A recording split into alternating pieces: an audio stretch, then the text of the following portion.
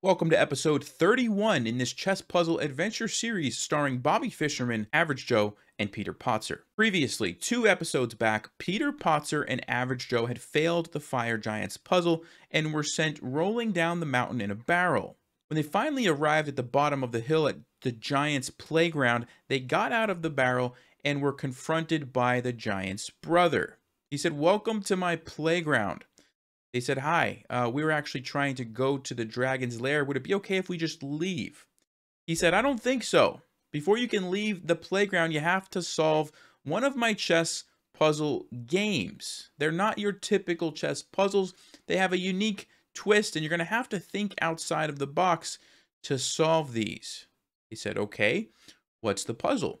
He said, "This is the three sunglasses chess puzzle." And with that, he presented to them 3 pairs of sunglasses: a pair of red sunglasses, a pair of blue sunglasses, and a pair of yellow sunglasses.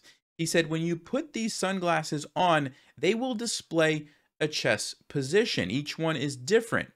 Your job is to figure out which one is the winning position for white. It's white to play and win. Which one wins? He said, but the catch is, if none of them are winning positions, you will have to overlap the sunglasses to create a new position. When you overlap, all the pieces from one and the other combine to form one new board. You will notice that the kings are on the exact same spot on all of these sunglasses, so you won't have multiple kings. Now I'm going to have my editor throw up the 3 different positions on the 3 sunglasses, the red, the blue, and the yellow.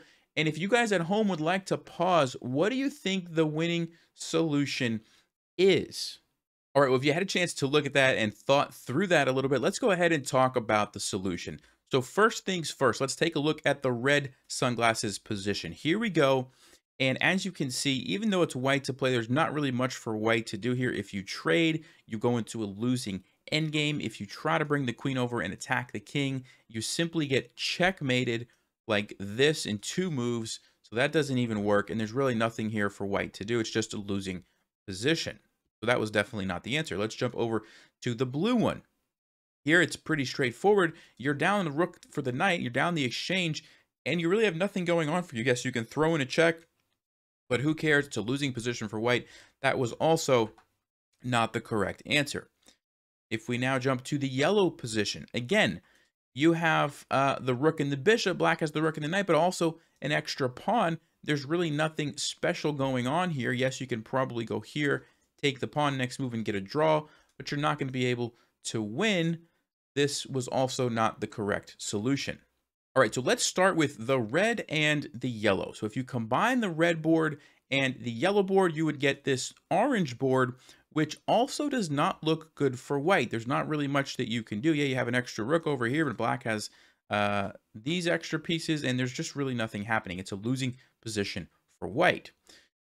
If you combined the blue and the yellow, you would get this green position.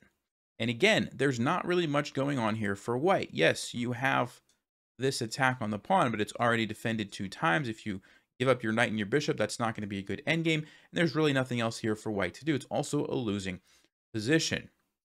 However, if you combine the red with the blue, you would get this purple position.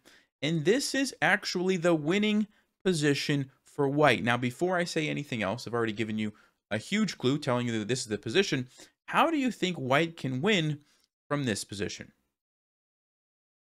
Well, if you had a chance to look at that, some of you saw this answer immediately. It just jumped out at you. And for some of you, this will be a new tactic that you have not seen before. But it's one of my favorite tactics in chess. And I think a lot of people appreciate this one. It's called the smothered checkmate. It's a checkmate where the knight delivers checkmate on the king that's trapped by its own pieces. Now you say, how do we do that? Because if we go check now, the king simply moves over. Well, here's how it works. You need to have your queen along this diagonal. You need to have the knight able to come into f7 to deliver the check. And you simply force the king over, and then you move to h6. And when you go here, you're creating a double check on the king. This is very important, because if it wasn't a double check, you would simply either lose your knight or you would simply lose your queen. But because of the double check, black actually can't take either of these pieces. You have to move your king. If you try to escape this way, you simply get checkmated right away on f7. So the only thing for black to do is go back in the corner. And if you would like to pause again, there's a mate in 2 from this position. If you had a chance to look at that, it's queen to g8 check. The king can't take because the knight is defending that square. So you're forcing black to capture with the rook.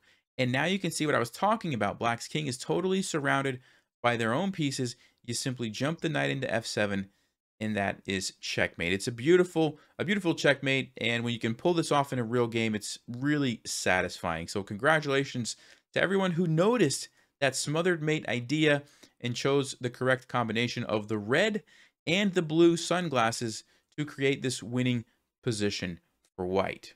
Now, when Average Joe and Peter Potzer saw this, Peter Potzer noticed immediately the smothered checkmate. With his extremely high rating of 3,500, it was relatively easy for him. He spotted it right away, and they successfully solved the Giants' puzzle. Upon completing it, the Giants said, "Very well, you completed the puzzle. You are free to go, unless, of course, you want to stick around and solve another one of my unique puzzles." And I'll actually send it back to you guys at home watching. Would you like to see Average Joe and Peter Potzer stick around for one more episode here, or would you like to see them continue on in search of the Dragon's Lair? Let me know down below in the comments, and next time Average Joe and Peter Potzer come back, I'll use your feedback to determine where they go and what they do next. Thank you guys for watching, and as always, happy adventures on the chessboard.